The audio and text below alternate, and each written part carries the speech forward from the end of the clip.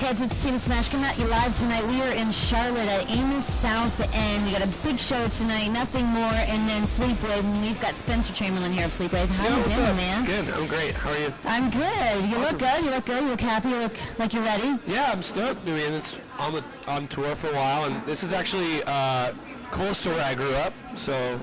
Oh, you're from Carolina? Yeah, I'm from North Carolina. I didn't know that. Now, where do you reside now? I live in Florida. Okay. I've been ever since Under Oath. I've been in Florida for 11 plus years. Now, is Steven from North Carolina as well? Steven's from Florida. Oh, okay. So you guys met up in Florida. Yeah, we met in Florida. So yeah, I'm just stoked. My dad's here tonight. Oh, that's awesome. Is it weird to have your He's watched me play in a metal band all over the world, so it's fine. Yeah. He's used to it. Yeah. Well, let's go back to for those of you who don't know, you used to be in Under Oath, and that obviously went away, and now here you are. Now it's you and Steven who are like BFs, right? Right. And so, who else plays in the band? You just have people just travel with you and tour with you? Yeah, basically like. When I started writing this, I would just write it. Steven's like my boy from back home. Like when I come from tourists who I'd hang out with, and we'd always just play music, just for fun. Like it was just always for fun. And we started taking it more seriously. And I think the only conversation we ever had about it was, let's keep it you and I. Let's not. Obviously, we're onto something. Like labels were already biting at us, managers, and we had some interest just from the demos that we were making. So. And I had this really strict vision of where I wanted to go and where I didn't want to go. And the more people, we had some people try out for the live band, and they were like, oh, well, maybe I should write this, so I could write my own bass parts, or I could do. And it just it's kind of the worst thing to do when you're trying out for a band. Yeah, so we just did the whole damn thing ourselves, and we had a session drummer come in and play on the record. But most of the drums we programmed beforehand, and this is what we want you to play, basically. And then you can do your own thing around. But this is the beat, this is the idea for the most part, and.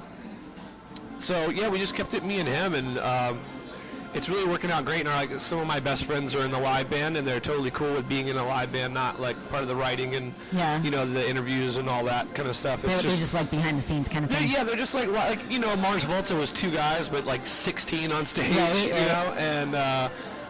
Nine Inch Nails is one, or Trent Reznor, or Trent Reznor, Atticus Ross, however you want to put it. And it's 6 guys on stage sometimes. It probably makes it a lot simpler, as far as the drama goes too. You know what I mean? Because a lot of people don't understand that bands go through a lot of drama. It's like putting chicks in a dorm room together. You know what I mean? Yeah. I mean, put it this way: Under Oath ended because 3 guys didn't want to do it anymore. And we could have easily kept going with the. Our momentum was still high, and we were about to write another record, and it just seemed like, so 3 people can make a call in your life that says you're not going to do this anymore. Like someone telling you, you're no longer in radio. Yeah, well, it's happened. But you know what I'm saying? You know what I'm saying? Or totally. Like someone's in control. Something that you love. Like, say if you're a lawyer and someone goes, "Our firm's closing. You're not allowed to open a new firm. You're done. Go do something else." And I was just like, no, I'm not going to do that. Yeah. So now you're in control. Yeah, you can't tell me what I can and cannot do. Yeah. So it's not that I'm a Nazi about the control. It's just I'm going to do all the work myself, but I'm going to control when I don't want to do it. Yeah, exactly. I think it seems pretty normal. Yeah, I think that's pretty normal. So I had read somewhere that this is the happiest that you've ever been, even though when you started, you had less than 50 cents in your bank account? Oh, for a long time. I was homeless. I went through what are the 7 steps of grieving or whatever. That's what I always kind of refer to it as like you get angry, you get sad. I had the anger of Under Oath breaking up, the sadness, the depression, the regret of the things I didn't get to do, and then I came back around to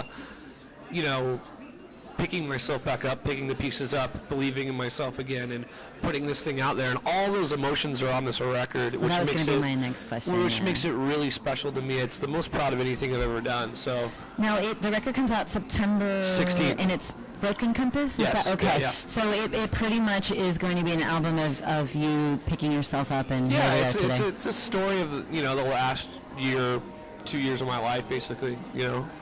And I think a lot of people can relate to those emotions, because I feel like we all go through things, rough times in our lives, and it's all on there. It's pretty brutally honest. Do you appreciate the album more with this one because you had to start from scratch and literally with 50 cents in your pocket get to where you're at now with the I feel album? like it was good. Just like I wish every band could go through what I went through, because even though Under Oath was very humble and we, we really didn't take things for granted too much, there's still certain things you take for granted, and I really think I got looked back on my life and really kind of learned how to live again and kind of appreciate things a little bit more. Not that I didn't really take anything for granted. I never was a big spender with my money or anything. Like, I was really modest and lived well below my means. Both of our phones are going I off. know. Sorry. And I think it's them trying to contact us. It's his management trying to contact us so we could do the interview, but little did they know.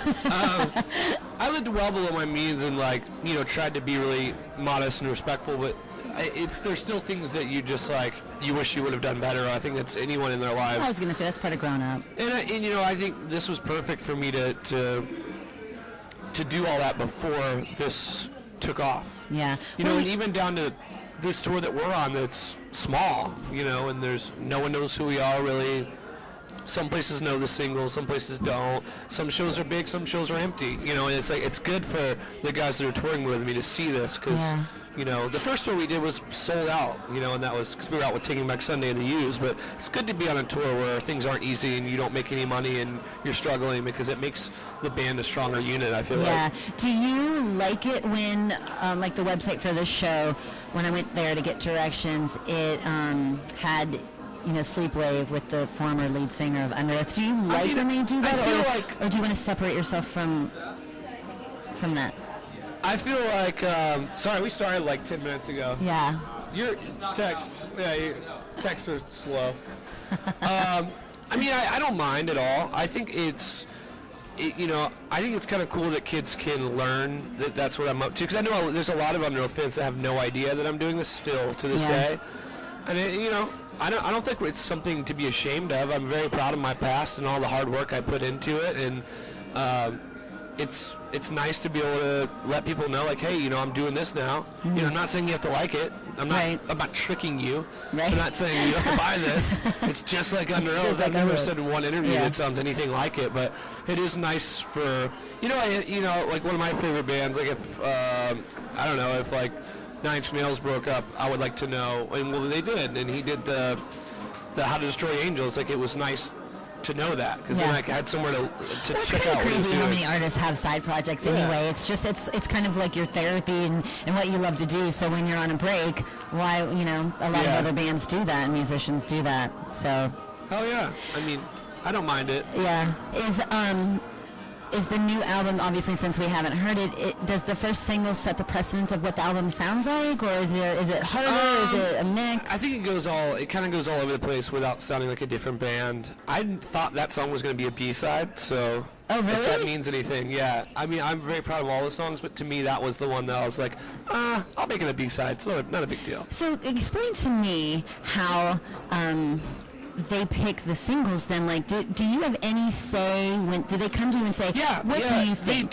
They do, but also if you trust your team, like, I got to actually meet everyone there was to meet in labels and managers and all that, so I would be in a team that I could trust, because Under Oath was in a very untrusting, and no one trusted anyone that worked for each other and vice versa. We were always fighting over every little tiny thing, and I spent a year finding the right people to work with, and I really trust the guys at Epitaph. Like, when they're like, look, this is they say at the end of every conversation, every phone call, they're like, look, it's your band, man. It's like, you have the final say, but I'm not the record label. I'm not the radio. I'm not Brett. I'm not the radio guy. I love Brett too. He's an awesome guy. And I'm the songwriter. So if you think this is a better first single for some reason that this will open the door. I think they have a secret formula. Yeah, they do. And because I'm not thinking about that when I'm writing. I just write, and I didn't agree with it, but when they explained to me why, that this would be an easy song to open the door with, and then we can go with a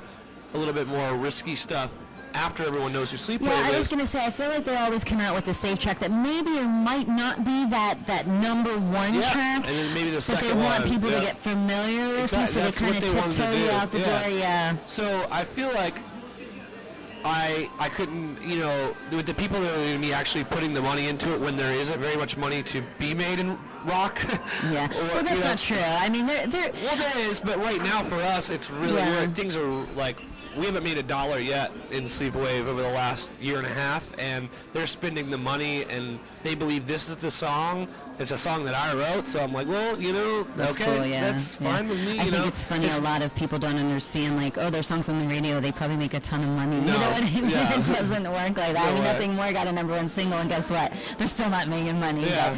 But I mean, it's bands like you guys that are out there, and, you know, it's refreshing to have a band like you, and a band like Nothing More that comes out with different sounds and has heart in an album as opposed to just corporate America, you know, just dumping records out just to dump them out. Yeah, I think that's the reason, half the reason why Sleepwave started was because I wanted to make something that I wasn't hearing, and I wanted to be, the way I don't view myself as the best writer or the best anything, but I know I'm very good at being honest in my lyrics. So there are always stuff that I've gone through, so it's not a lie, it's not fake. I'm not trying to like write a song to be popular or write the right word that's like, ooh, that's a good hook. It's like I write things that I've been through that suck normally, and people relate to that. Like, where's the modern days Kurt Cobain's, the modern day Lane Staley's, the modern day Trent Reznor's, even like the modern day Maynard's, like all these people that wrote music when I was a kid that I latched onto because, you know, like my parents were going through a divorce, or I got beat up at school, or whatever it is that you're going through at the time, like your girlfriend left you and that was your first girlfriend, all those different things, like all this crap that all these people are singing about now, like I'm like, man, where's the heart in it? It's not honest. It's some other guy wrote your lyrics and you maybe wrote half the music, and then the label changed all that and the producer changed all that, and then you got this empty product. As a radio programmer, program director of an active rock station, it's very frustrating for me to see what I have to work with. You know what I mean? Like a #1 single that just came out a couple weeks ago, and it will remain nameless. And it's a very popular band, and they went #1 because of their name. But if you listen to the lyrics of the song, you're like, are you kidding me? Exactly. This song is #1, but whatever. We won't talk about that because I don't want to burn any bridges here. But anyway, thank you for taking the time to come and talk to us. So the album September 16th? September 16th. Broken Compass. We're looking forward to it. Absolutely. Through the Looking Glass is out now, and actually today, it hasn't been pushed yet because the video's 2 or 3 days behind, but The Wolf came out today. If you pre-ordered the record, so there's another song out there if you want to listen to. Very cool. You have to dig a little bit right now. In the next 2 or 3 days, there'll be a music video for it, and they'll be plastered in everywhere. Well, do you have a music video out now? Through the Looking Glass, the one I saw was only like promoting the album. We put the video out. We were a week behind or 2 weeks behind with that one because we actually shot a video. It was awful. We spent all our money. We cut it. And we shot this video ourselves, actually. And you loved it, probably, and, right? The label loved it. The management loved it. It's out there on the old YouTube. Oh, well, I'll have to look it up. I have not seen it yet. All right, well, we're looking forward to the album. Looking forward to the show tonight. So, guys, Spencer Chamberlain of Sleepwave, go out and get the album September 16th. Thank you.